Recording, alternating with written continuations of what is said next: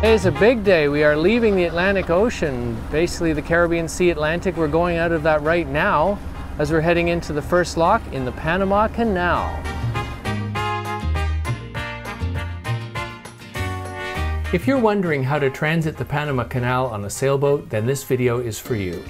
I'm Paul Shard, and my wife Cheryl and I are currently home in the studio editing episodes of Distant Shores while we wait until borders open so we can get back aboard. We made an Atlantic to Pacific transit in March 2020, just before the COVID-19 lockdown, which is the reason that social distancing is not being practiced in the video you're about to see. This video is part 2 in a series of how to transit the Panama Canal on a sailboat. In the previous video, we discussed using an agent and how to find one, and also gave resources if you want to do the paperwork yourself. We also showed what's involved in an ad measurer's inspection and discussed what it costs to transit the Panama Canal in a sailboat. You can find the link to part 1 here and in the description below. This week in part 2, we take you on the first leg of the transit from Cologne to Lake Gatun, but first show you how to find line handlers, train your crew for line handling, how to set up your boat to meet requirements, as well as protect it from possible damage during the transit. We also show you how to work with the advisor who is assigned to come aboard your boat for the transit, how yachts are required to raft up, and demonstrate some boat handling techniques for locking through. And we do take time out for boat work to show you some of the activities you can enjoy with fellow cruisers. So let's go to Panama.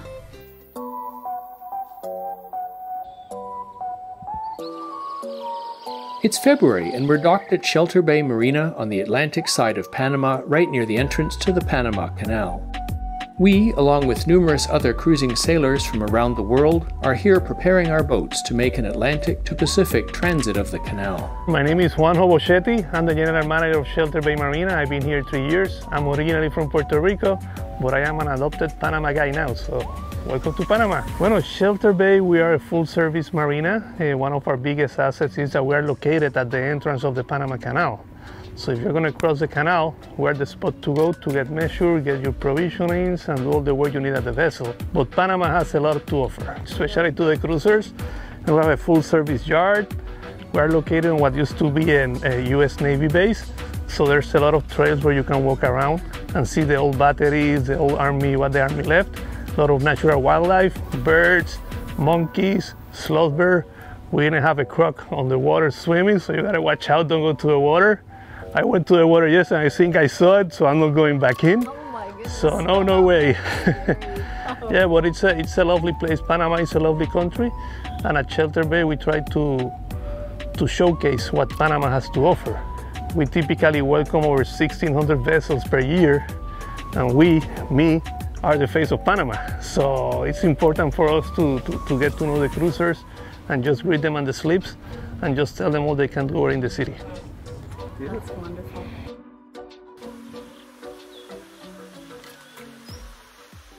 The Panama Canal is 44.3 miles in length and joins the Atlantic Ocean to the Pacific Ocean at this narrow isthmus between North and South America. It takes 2 days for a typical cruising yacht to do the transit. One night is spent on a mooring on Gatun Lake. Since arriving in Panama a few days ago, we've had our inspections, received our ship identification number, and paid our fees, which we discussed in part 1 of this video series. Now we have to assemble our crew for the transit, make sure our diesel engine is tuned up, and wait to hear if the transit date we requested 2 weeks from now will be granted.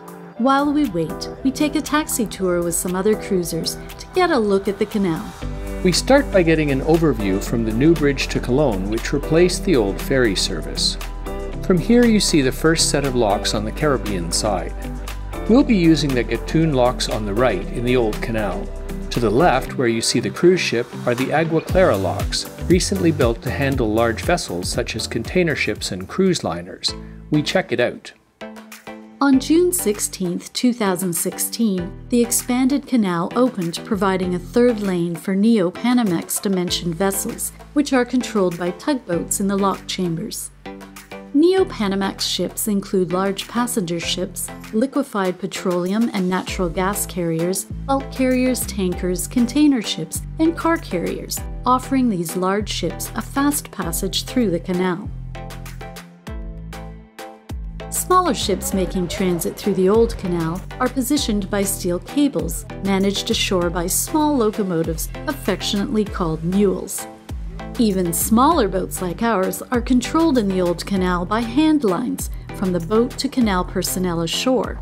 We'll be talking more about line handling later. And now take a look at the old canal. Free times. We get out and take a look at the beginning of the canal. There's somebody going in right there. We're all feeling better that we've seen the locks before arriving here on our own boats. The old canal has been in operation since 1914, and the locks in it have 2 lanes, so ships can travel in both directions at the same time.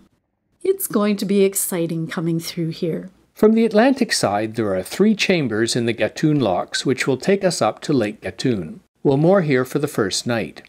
On the second day, we'll cross the lake, go through Culebra Cut to the Pedro Miguel and Miraflores locks, which will take us down to the Pacific Ocean.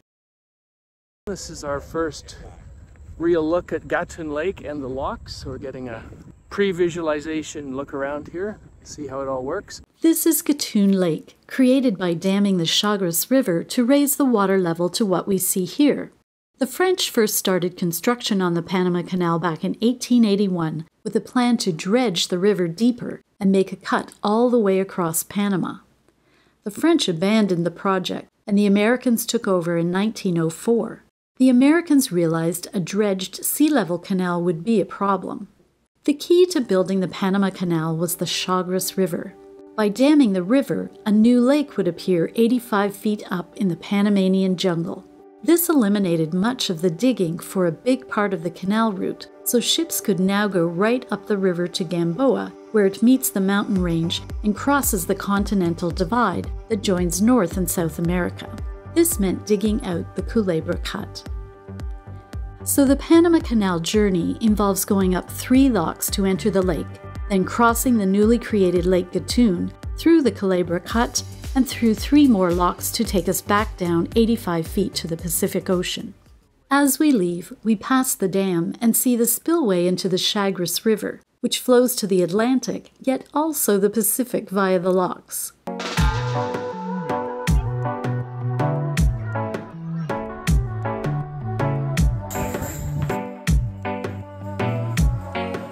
It's Carnival in February in Panama, and trolls are roaming Shelter Bay Marina in celebration.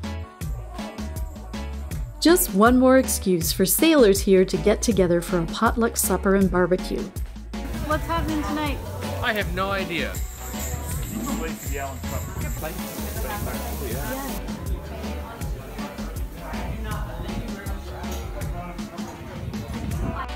Every day, crews are arriving and leaving to start their transit through the Panama Canal, so it's a chance to say hellos and goodbyes.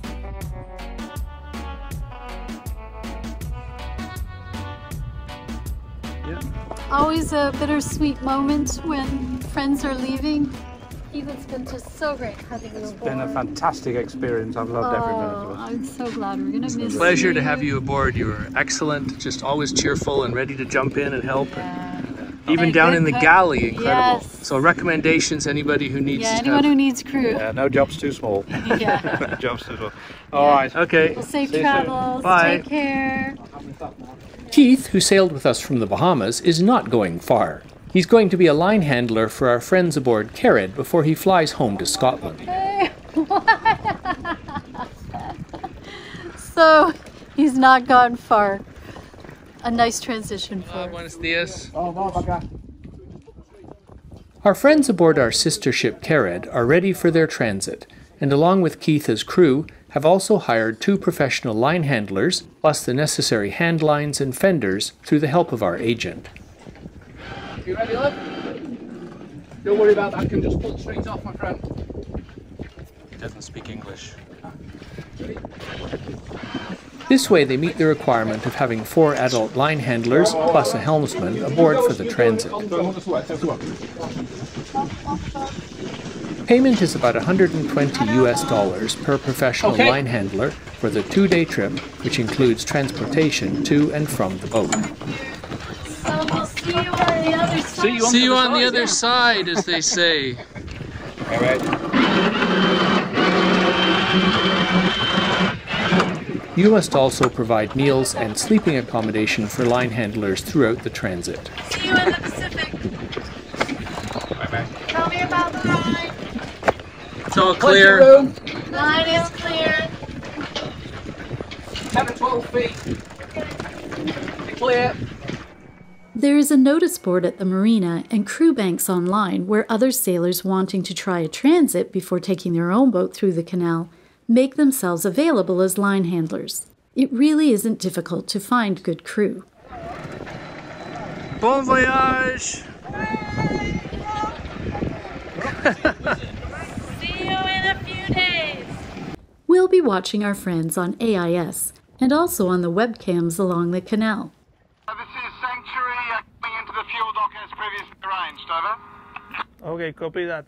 We have 4 new crew members arriving to join us for the transit, and the first to fly in are Dave from Indiana and Eric from Annapolis, Maryland. Both are ex-Navy, so are really interested in the history of Fort Sherman, the old U.S. naval base that is now Shelter Bay Marina. The Fort Sherman Cinema is now a busy sail loft, and we're surrounded by old barracks and batteries, being overtaken by jungle. The wildlife is fabulous, and as a result, the 4 of us spend hours exploring with our cameras while we wait for Margaret and David, who will complete our crew in a few days. Wow.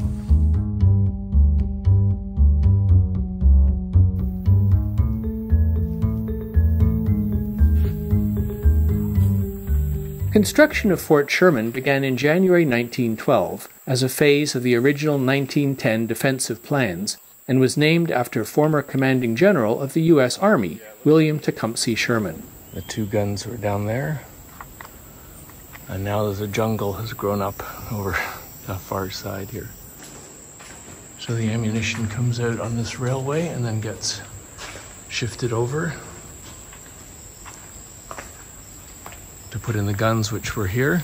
Fort Sherman was the primary defensive base for the Caribbean sector of the canal, and was also the center for U.S. jungle warfare training. The fort included 23,000 acres of land, about half of which was covered by jungle. The developed areas included housing, barracks for 300, a small airstrip, and various recreational areas. Fort Sherman and its Pacific side partner Fort Amador were turned over to Panama by the U.S. in 1999. There are many roads and ruins remaining, which makes this an interesting place for walking and exploring.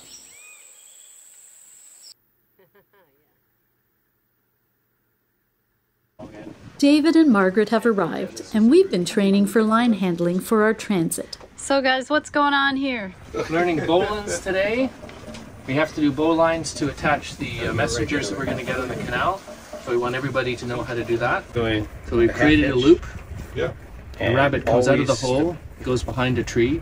He sees a snake. He goes, crap, back down the hole. Yes, that's a half inch. Yeah. And then the rabbit comes out. And then you have a bowline. So we're probably back in. And so we'll be making loops for the messenger lines. Is that the idea? This is so that someone will throw us a messenger line, and then we have to attach it onto our line so he can take that back up. When sailboats enter a lock, a messenger line will be thrown to the boat with a heavy weight in it called a monkey's fist. Watch your head. Not get hit. Not get hit in the head. Yes, And then, we have to protect our solar panels too. That's right, we're going to make up a solar panel protection. The line handlers on board must have a hand line ready with a secure loop tied in it, which they put the messenger line through, and tie a bowline with it, so the shoreman can pull the line back and easily untie the knot on the messenger. The shoreman will then walk your hand lines forward with you. It's also important to practice how the hand lines should be controlled when locking through. Underneath once. Around the corner, around the back straight, but then across. Across. And then around the horn.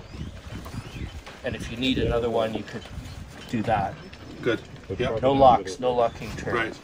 And then you can always quickly, someone says, let it out, you can just do that. It's critical that each person who will be handling a line has practiced and demonstrated their understanding. Things can go wrong fast, so everyone needs to be competent. Yeah. Playing it out like that. Sure. And then you can always kind of grip Let's it. try it from the start again. And finally, the day arrives, February 27th, the start of our 2-day transit of the Panama Canal. What are you doing, Cheryl? Well, I am getting dinner ready before we head out. Part of the deal with the advisor coming aboard is that we have to provide a good hot meal. So I've prepared a meal for all of us, of course, and I thought it's just easier if it's ready to go and just heat up, because we're going to be busy with the lines and looking at the beautiful scenery going by and interesting engineering. Wonderful idea. We're all excited to get going today. It's our big start to our trip. Thank you for your help. Oh yes, I just wanted to wish you all a nice passage in person, you know.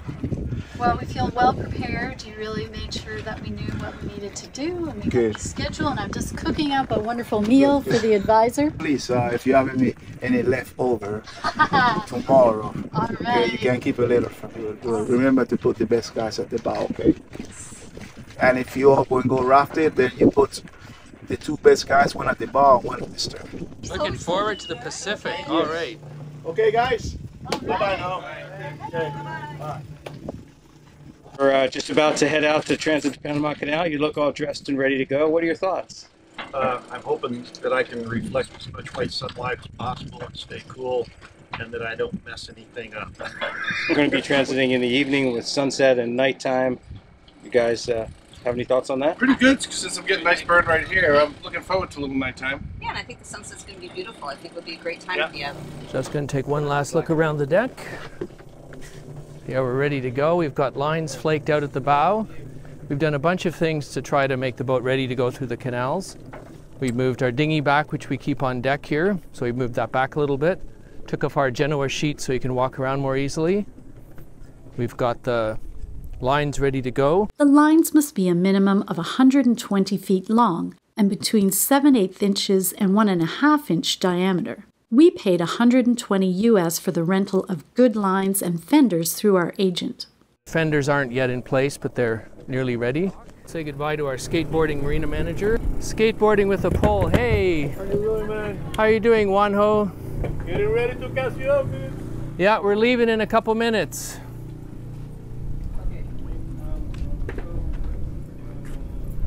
I'm not a bad man, I'm just covering from the sun. I should wear that. I like that it says Hulk too, that's really cool. Hands of help. I like the shoes, boss. Yeah, you haven't seen the socks. What socks you got today? Avocado. All right. Avocado. Bring it on. Those are pretty sexy things. Well, that's wonderful. Thank you so much for a super welcome that you all gave us here, and then so much great support while we've been here. Glad to have you here. Hope you have a safe crossing and enjoy it. As per instructions, we head out from the marina into Limon Bay at 4 p.m. to await the arrival of our advisor just outside the marina entrance. This area is known as the Flats. We'll take a Canal Authority advisor aboard here to guide us, then proceed to the entrance of the canal, where we'll raft with 2 other yachts, then together lock through the 3 chambers of the Gatun locks this evening. We'll rise 87 feet, or over 26 meters above sea level to Lake Gatun, where the advisor will leave us and we'll moor for the night. The next day we'll cross the lake and lock down to the Pacific. We'll cover day 2 in part 3 of this video series. There are many ships at anchor in Limon Bay, and we get a good look as we circle around while waiting for our Canal Advisor to arrive. There are some derelict ships out here as well, and this one looks like it's been here for quite some time. We're not out for long when we see an official-looking Panama Canal Authority vessel approaching us, and we prepare to welcome our advisor aboard. Vessels over 65 feet are appointed pilots who come aboard, take command of the ship, and pilot it through the canal. But vessels under 65 feet like ours, at 48 feet, are appointed a Canal Authority advisor who offers advice only to the captain and crew. An advisor doesn't take command of the vessel or the captain's responsibilities. I am free to decline the advice of the advisor if I feel it will put the boat or crew in peril. We We are delighted to welcome aboard today's advisor, Hector.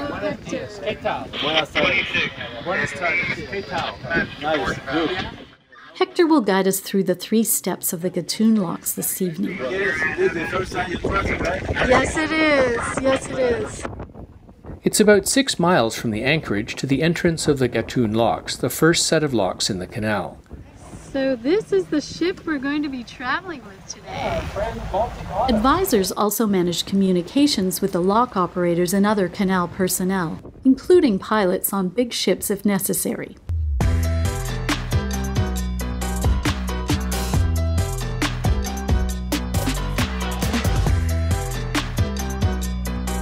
Today is a big day. We are leaving the Atlantic Ocean, basically the Caribbean Sea Atlantic. We're going out of that right now as we're heading into the first lock in the Panama Canal.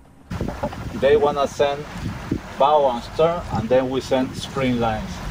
Yeah. The same thing in this bow side. And stern and springs. Yeah, that's they perfect. want to send bow and stern, so you don't need to send lines to the wall. They want to send lines to the wall.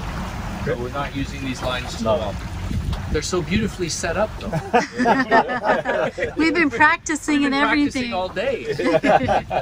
Well, maybe tomorrow you can. Start of a new chapter, babe. Very exciting. New ocean. Rafting up can be a challenge, especially if there are language barriers and you're doing it mid-channel. If you have trouble, just let go and come around again.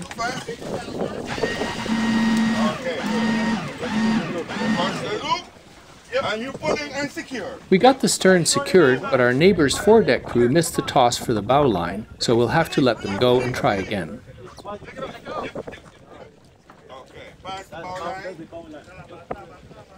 Back.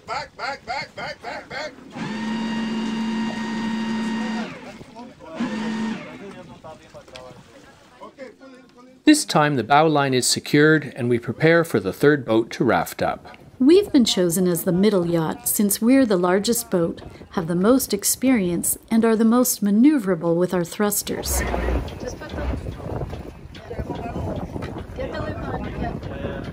Once we're secured with bow and stern lines, we need to tie spring lines to stop the boats moving back and forth alongside each other. With the boats linked like this, I should be able to maneuver the whole raft as a single unit. Being the center yacht is a bit of a disappointment for our crew since they've been practicing their knots and line handling skills, and now line handling will be managed by the crews of the yachts rafted on the outside of us. But who knows what tomorrow will bring.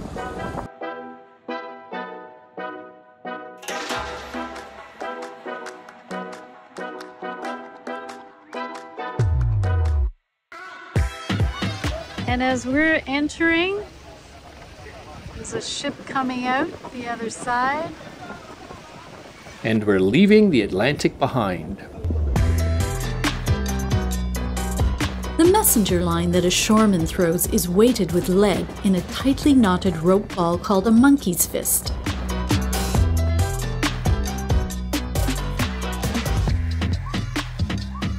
Goodbye, Atlantic Ocean.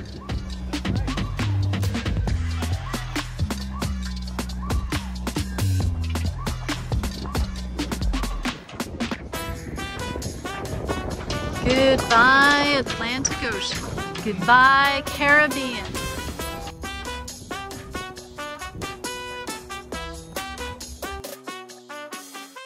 We'll be ascending 87 feet above sea level tonight, and going up is always the most challenging due to the turbulence which pulls the boats around.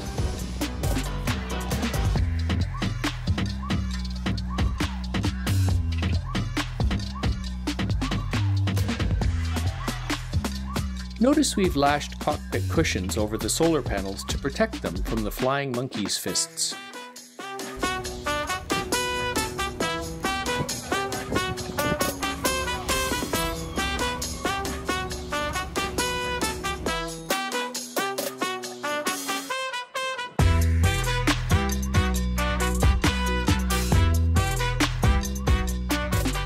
It's getting dark as we progress through the chambers, but everyone is doing great. Each lock takes us about 20 minutes.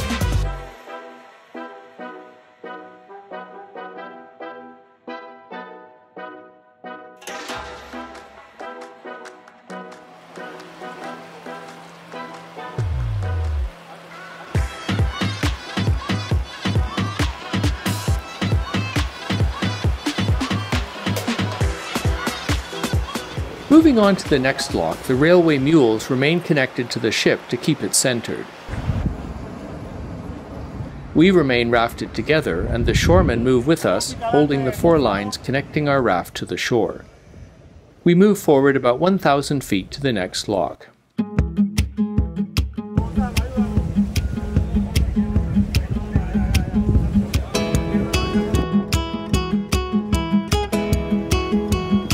Entering the 3rd lock, everyone's got their routines worked out and we're all more relaxed.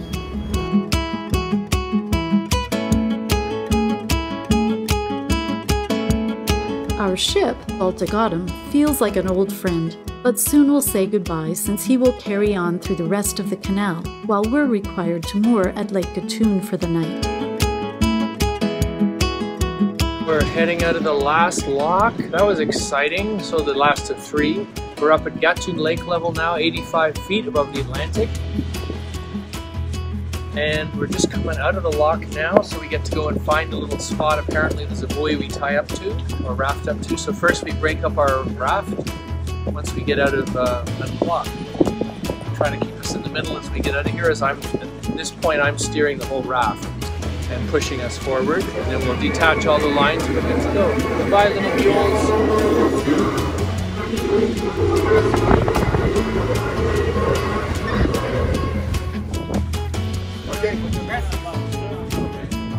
Okay, release the bow, the stern. Yes, thank you. A pleasure. Very successful. We didn't crash.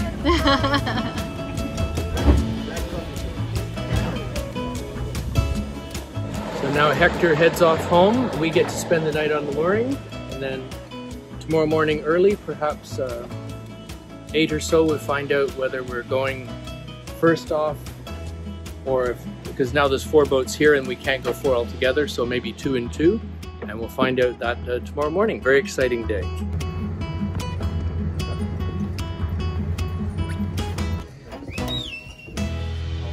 I miss you tomorrow. Thank you, Hector. Right. It's really been How fun. can I see that video?